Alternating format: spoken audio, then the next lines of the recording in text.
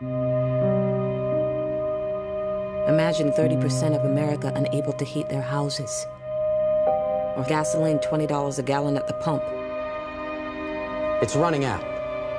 And 90% of what's left is in the Middle East. This is a fight to the death.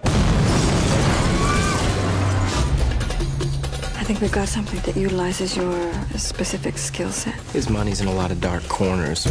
I want you to take him from his hotel, drug him, put him in the front of a car, and run a truck into him at 50 miles an hour. It's good to have you back in town, Bob. You want to know what the business world thinks of you? We think 100 years ago you were living out here in tents in the desert, chopping each other's heads off, and that's exactly where you're going to be in another 100. So, yes, on behalf of my firm, I accept your money. It is illegal to offer gifts, money, or anything of value to influence foreign officials. This is oil business we're talking about, right? You've just visited what could be the most profitable corporation in America. Provided the government approves the merger. Provided there's still chaos in the Middle East. Do you understand what that means? It's like somebody put a giant ATM on our front lawn. Corruption? Corruption is our protection. Corruption keeps us safe and warm. Corruption is why we win.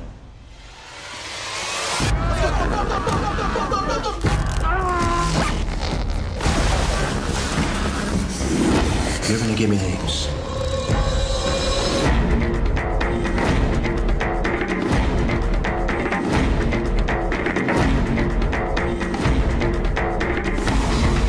It's coming now. Take the target out.